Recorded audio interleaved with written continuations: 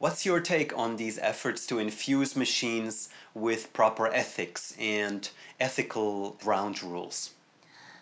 Yeah, I think it's more about infusing people who are using AI with the sense of knowledge of what its risks and benefits are, with the ethics of what should and shouldn't be done with the technology. It's not that it needs to be given to the machines. It needs to be, people need to understand the impacts of training a model with biased data, and what that can lead to, and the psychology of it. These are all things that I think are the burden of people. We're not at a point where we can just offload that to the machines. It's still the responsibility of the users of the technology to use it in the right way.